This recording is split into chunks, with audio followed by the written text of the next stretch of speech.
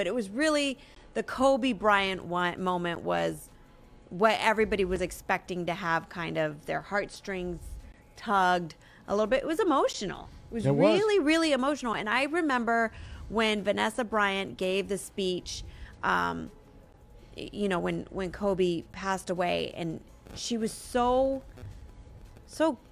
like graceful about She's it. eloquent. And she really, really, really is. But when she said, and I cry every single time in her speech, how they love her and her daughter. I mean, her and her daughter. It's a Monday, my goodness. How Kobe and his daughter, they were so tight that God took them both because he knew that they could not live without one another. I mean, the things that she says. It's devastating. Yes, and it's almost like it hurts even more. Yeah.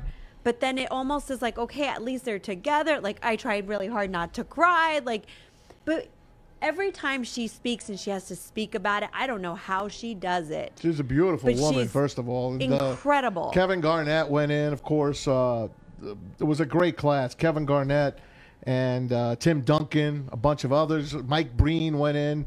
How about that, man? But Vanessa Bryant stole the show as Michael Jordan welcomed Kobe Bryant to Springfield, Mass. But she had the last word here. Listen to Kobe's Vanessa Bryant. Congratulations, baby. All of your hard work and sacrifices paid off. You once told me, if you're going to bet on someone, bet on yourself. I'm glad you bet on yourself, you overachiever. You did it. You're in the Hall of Fame now. You're a true champ. You're not just an MVP. You're an all-time great. I'm so proud of you. I love you forever and always. Kobe Bean Bryant.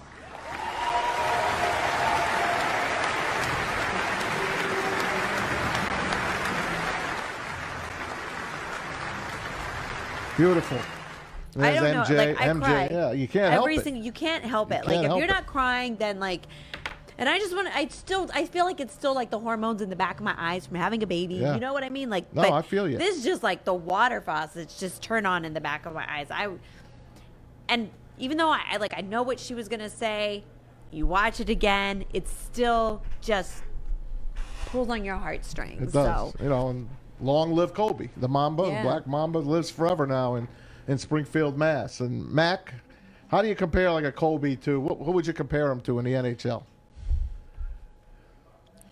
That's a tough one, thinking about somebody who's passed on, because the thing with Kobe Bryant is he transcends basketball into the world and the ups and downs. And one thing is that why I believe we have the attachments to certain individuals, but their stories. And you look at Kobe's story, when his wife says you overachiever, well, there's nobody that when it comes down to the end of the day, what do you put in to get out? And Kobe earned everything pretty much that he got, but the fierce competitor and stuff. And you know what, Pilar, you make a great point, but at the end of the day, as long as in the big picture you look at it, you realize that we're spiritual beings having a human experience, and the fact that to me, it brings, I guess, that little hug to the end of it, that in such a great tragedy of losing Kobe, that his daughter went with him so that they are together. To believe in that and it doesn't matter what I think, but the fact that I hear it from his family and I hear it from his wife and somebody, and I believe when they say it, and it's just something that highs and lows in life. We've all lost people, and it's just a way to honor different ones. Now, this is a big one because he's a national star, but I don't think so much. I think there's just people in our lives that we have these relationships with, and athletes are one of them because of the story. And his is a story of falling down, obviously the Colorado stuff, but that's life, and to be able to work through it. And we saw it in front of our eyes, and just a tragic end to it. What makes you say is that life's short, and enjoy every day. Tell everybody you love them. So if Kobe's an example of that, but now he's held in such high esteem, and then everybody will know who Kobe Bryant is forever because of the Basketball Hall of Fame if they didn't already. Terry Foster in the audience. Yeah, let me say this. Give us yours. The first conversation I had about Kobe Bryant after he died was not about basketball.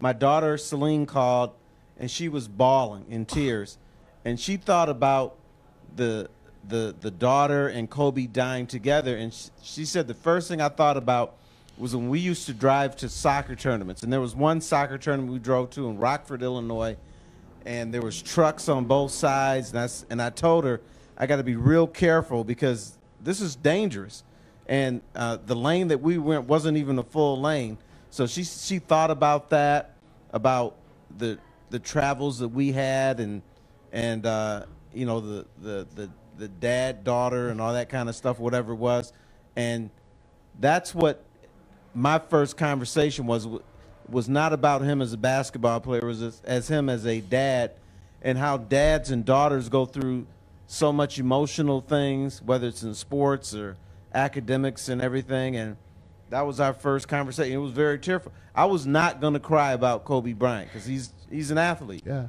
But I ended up because it brought it all home with my relationship with my daughter. Amen. Here too. I coached all three of my girls, and I tried to bring them up almost like boys. You know, I did the best I could. They're all girls, though, but I made them play sports. Not made them. I asked them to play sports, and they took it into their heart, and they loved it, which I love. I like when they see Dad watching games, and they get a kick out of me. And now, what's the name of your team? The Popsicles? The lemon No, drops. the lemon drops, baby. Okay, Come on. Come on, Hall Terry. of Fame The coach. lemon drops, baby. Anyway, it's just heartwarming when it's your daughter. Well, I Yeah. think the It's life your of daughter. it. I think what Terry just said is that the athlete part of it. And Pilar has not stopped crying I since can't. we played. But And it's exactly what you said You for all warm of us my that have heart, children. Pilar. You warm my heart. You know, the end stuff, because it goes back to that. Because honestly, forget about it and forget it's a helicopter, but situations that people travel with their families, with teams all the time. You know, you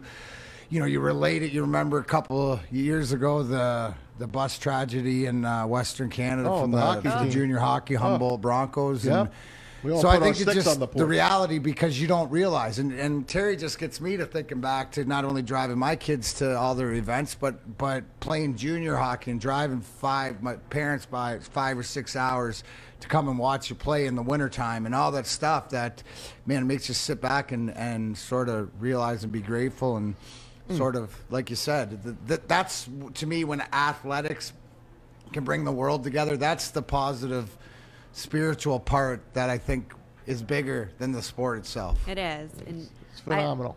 I also, Easy, what were you going to say? Because I'm just trying not to cry. Easy, what do you have to say?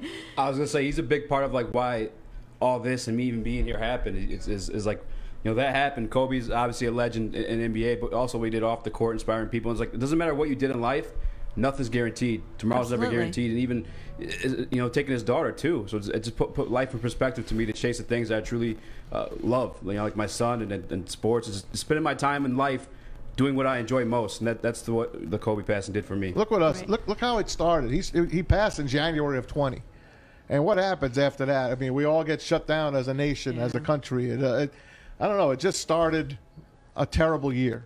Yeah, it just was hard. started a terrible year. But we have a new year now, and we Right. look forward to it, and we look forward to next year.